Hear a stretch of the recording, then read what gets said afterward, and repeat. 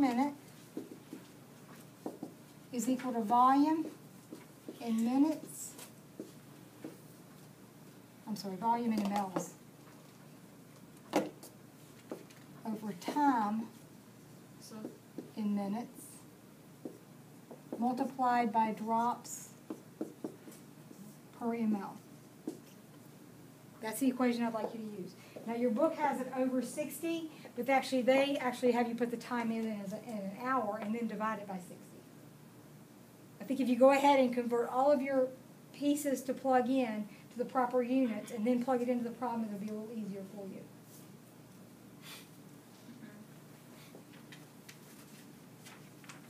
Okay, now drops per ml. What is a drop per ml?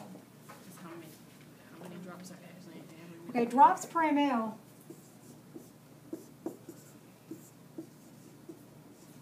is a drip rate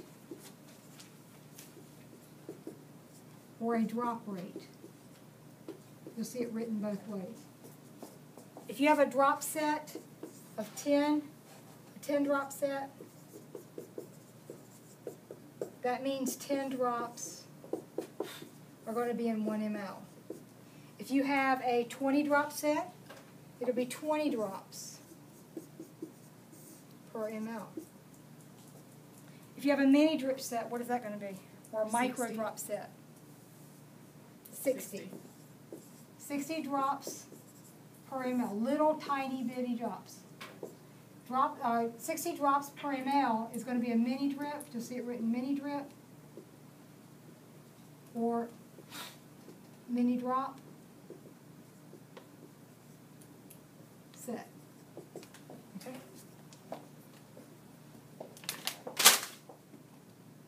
All right. Now all of these problems are going to have some components. You may be solving for time. You may be solving for drops per minute. You may be solving for the drop rate set.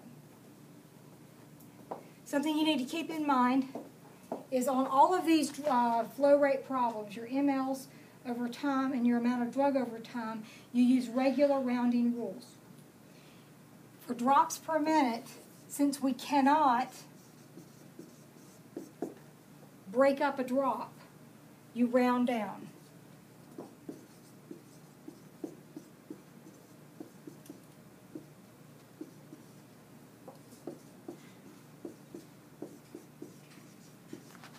So if you have 67.98 drops per ml, or drops per minute, you're going to round that back down to 67 drops per minute.